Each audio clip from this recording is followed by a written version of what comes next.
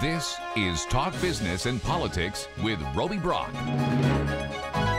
And welcome to the program. I'm Roby Brock. We are glad to have you with us this morning. Historic gains for the state's GOP in the Arkansas legislature, where there are 64 Republicans in the House compared to 36 Democrats in the next session.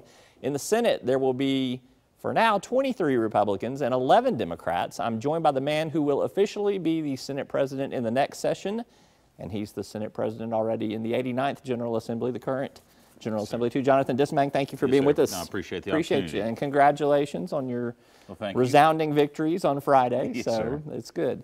Let's talk about what it's going to be a little different up at the state capitol. It is. Not going to have a Democratic governor, going to have a Republican governor, going to have not just majorities, but I would argue super majorities in both chambers. How's that going to play? Well, I mean, one thing you have to keep in mind, we are not budget-proof majorities on the Republican side, and so that does require us to compromise. I mean, and that will occur. I mean, and even beyond that, you know, in particular in the Senate, I mean, there's a lot of camaraderie that occurs between all of members, regardless of party, and kind of what we've talked about today on the floor a couple of times is, you know, by the time we gavel out, we'll have a lot of very close friends. In a way, we'll almost be a family, and I don't expect that to change in any way.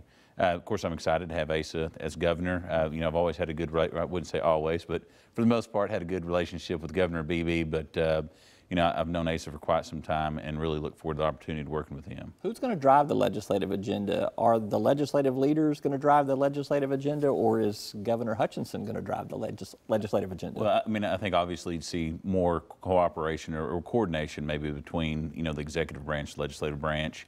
You know, I'm sure that we'll have members that will feel very strongly about the particular agenda, and we'll see that emerge. But, you know, as for me, you know, I don't have agenda on any particular issue except for making sure that we're successful. And the only way I can do that is make sure that the members are successful. So, but as far as specific agenda, I think it'll be a joint effort between the, you know, two branches. Let's talk about what some of the key issues will be in this upcoming legislative session. Obviously, tax cuts are on Asa Hutchinson's agenda. Right. The private option is going to be a big issue. There could be issues such as tort reform, education issues. What do you see really driving the session's business? Well, I mean, so far you've got all of the above. I mean, I think you'll see some tweaks to the lottery as it stands right now, and that's probably both on the management side and just how it's organized.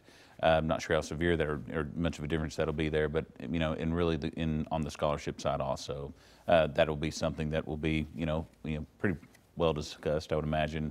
I think that, you know, because of the tax cut commitments that are there, I think the legislative body would like to honor those for the governor, and that'll be a priority for us. You know, and I think it'll be, you know, that's going to require some changes in the way we do things right now. You know, obviously some of the biggest places that we could influence would be in the Medicaid program. So, you know, we've got, I think, some places that we can use scalpels and some places that we need to do some overhauls. Some axes, maybe, would be how they describe that. So let's talk about the 800-pound gorilla, the elephant in the room here, no pun intended, with GOP gains here. But the private option is going to be big. How does it, can you see a vision for it in its current form? Can you see a vision for the changes that need to occur to garner legislative support? I mean, really, I think that we're just at a point that we have so many new members, and this is a pretty complex subject. I know that, you know, maybe the up or down, yes or no, it was what's typically out, you know, in a conversation, but really it is complex. It will impact a lot of different things, and so right now I think it's just too early to really say what direction those members, especially those new members, would like to take. Your approach is going to be what? How are you going to try to present it to the new members in a way that allows them to kind of view it in an empirical way? Right. Well, I mean, there are facts that are related to the private option, and that's in regards to how it impacts our budget. That's in regards to how the program works. That's in regards to, and really what happens on the federal level if you do something or you don't do something.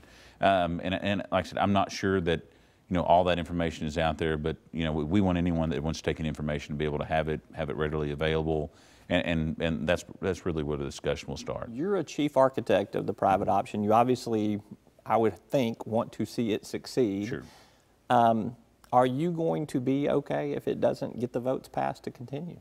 Well, I mean, you have a number of members that have made commitments, you know, already in regards to private option, and I wouldn't ask them to do something different than that. I think that what it's going to require, and something I would be supportive of, is additional changes making sure that it is as conservative a model as we can. What we want to have is the best Medicaid program in the country.